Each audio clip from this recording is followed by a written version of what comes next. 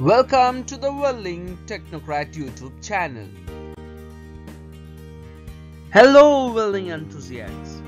Today we are going to learn regarding the time of preheating.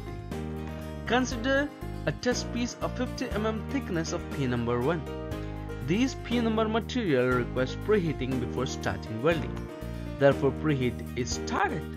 As soon as preheating temperature is achieved, the welder stops preheating and begins preparation to weld. But it is observed that quickly there is drop in the temperature below the preheating temperature. This has happened with you also, right? The reason is due to the thermal gradient that exists between heated region and parent metal. The temperature starts dropping quickly. This happens when adequate time is not given to achieve uniform temperature throughout the thickness. So then the next question is when to reach to the conclusion that adequate heating has been done and preheating temperature will be maintained. Here temperature equalization comes into picture.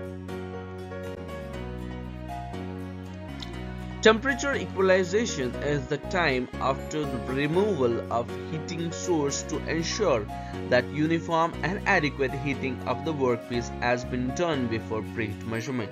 The time allowed for the temperature equalization shall be of the order of 2 minutes for each 25 mm of parent metal thickness. Consider example of 50 mm thick workpiece. It is 2 times of 25 mm thickness. Also, 2 minutes for each 25 mm thickness is required. So, total 4 minutes of temperature equalization is needed. Now, calculate what will be the answer for 100 mm thick workpiece. It is 8 minutes. Happy welding! Thank you for watching. Kindly like the video and subscribe the YouTube channel.